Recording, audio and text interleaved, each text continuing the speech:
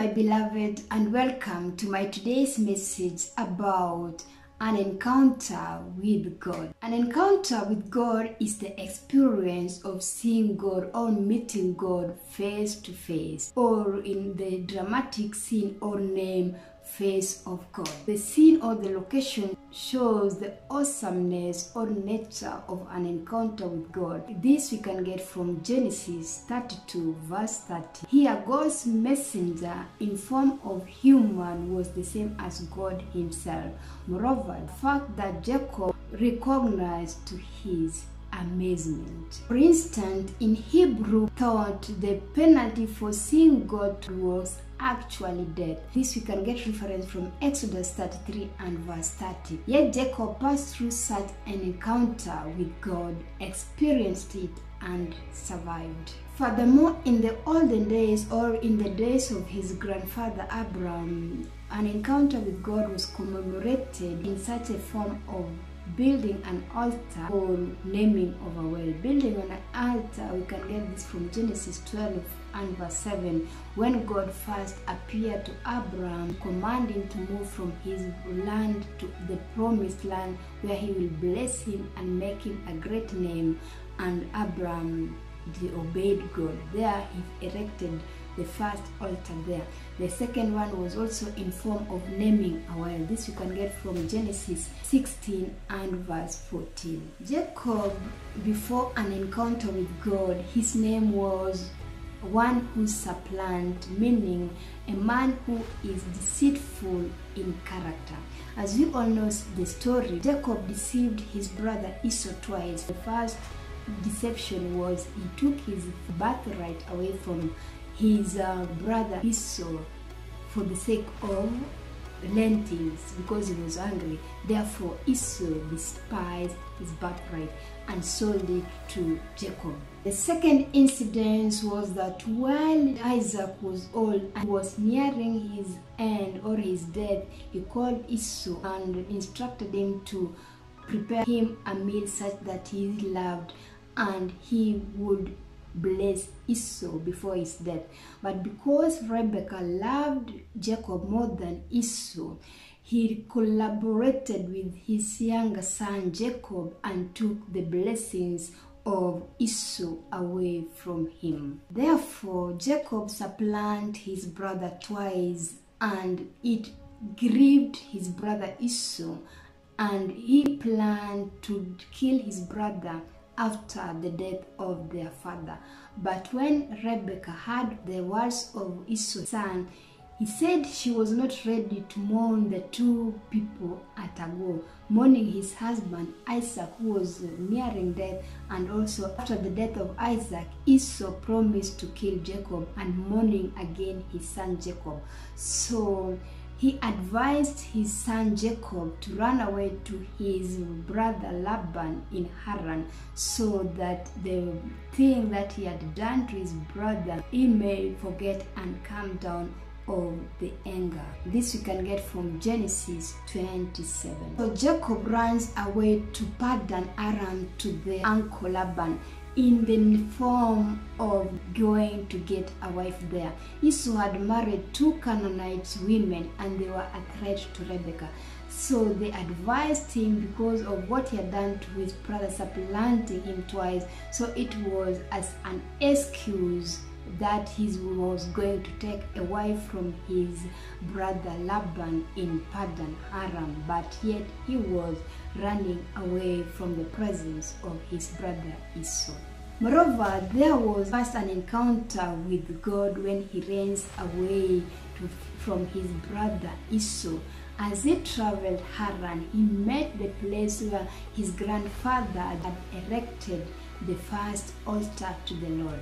As the servant of God, Apostle John Kimani said, in the last conference that was in Rachel, there is a power in dedication. When we dedicate something, the presence of God dwells there, such that this is the place that was ordained or dedicated by their grandfather Abraham. But the moment his presence was there, the angels descended to heaven. They did not ascend, meaning they were present there to go and report to God that there's somebody in that place. So after ascending, they descended again, and it was an vision that Jacob saw in a dream, and God talked to him, and also God fulfilled the promises that he had spoken to their grandfather Abraham, that he'll bless him, he'll make him a great name and a great nation, and his family will be given that place as an inheritance of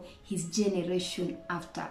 That was the first experience, and Jacob would say that there was none other than the place was holy and the house of God and the gate of heaven. This we can get the reference from Genesis 28:10-17. But beloved, in this life, or I've also talked about what goes around comes around in the story of David and his family, and also the story of Abimelech, the son of Gideon, and Jotham, his younger son, who he proclaimed a curse, and it came to pass. So Jacob had deceived his brother Esau twice, but what he planted, he also was deceived. He went to Haran or Paran Aram and lived with his uncle Laban, and he worked and he labored tirelessly to get the first wife Rachel, whom he loved, the second daughter of Laban. But it happens the night when she was to go to the wife, he was happy that he was sleeping with Rachel. But in the morning when he woke up, he was deceived. The woman whom he was given first was Leah, the first daughter of Laban. Because according to them, the younger daughter exceeded the first daughter. So therefore they gave Leah instead of Rachel, and he had to perform the obligation of Leah as the first wife. Then after a week is when he was given Rachel as the second wife. But he worked again for another 7 years and labored tirelessly to pay the dowry for Rachel as well. So in total, he worked or he labored tirelessly for 14 good years because of the spirit of deception that was in him. For him to acquire his wealth, he worked again another 6 years. So in total, Jacob worked, he labored tirelessly in Laban's place for 20 good years to acquire what he had. And because he had that supplement or the deceiving character in him, there were some tricks that he was doing when the cattle or the rams were nearing to give birth. That's how he was able to acquire much wealth and left Laban with just lame or deformed animals or deformed cattle, but the best one, he's the one who acquired them in such a way that when he was leaving, he also ran away because he was a runner. Deceived, after that he runs away.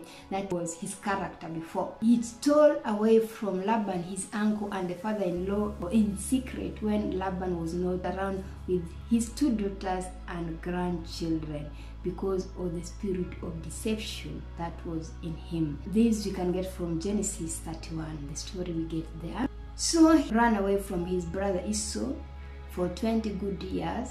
Again he runs away from his uncle Laban, and where he was going, he was in a great distress, and he was very much afraid and terrified of coming to meet again his brother Esau, such that because God is merciful and because he was the one who received the blessing and not his brother Esau, God had to prepare him. God had to have an encounter with him so that he may transform him from a deceiver to a status of championship. So he wrestled with God. He was strengthened, and he had the courage and the audacity to meet his brother Esau after an encounter with God. Now he was no longer a deceiver, but the one who strives, or the one who prevails with God. And he also had to encounter the name of the site as a conflict and memory of a divine encounter with God. In chapter 32 and verse 30 of Genesis, the Hebrew is Peniel, or face to face with God, and more dramatic description of the confrontation. In Hebrew thought, the penalty of seeing God face to face was actually death. As we had seen in Exodus 33 and verse 20, that was the penalty of seeing God face to face. And because God planned to transform him from a deceiver to a champion, he had to have an encounter with him, and his life was preserved. He never saw death. And my parting shot is that for the Most High is awesome. He is a great king over all the earth. Psalms 47 and verse 2. This is our God. For him, or if he purpose or he planned to have an encounter with someone, even though we may have been called other names before, but after the encounter with God, God will transform us. So when we have an encounter with God, there must be a shift or a change from the negative form to its positive form. A transformation must take place. So let us desire to have an encounter with God, so that he may transform our lives and take us to the peak of our destiny.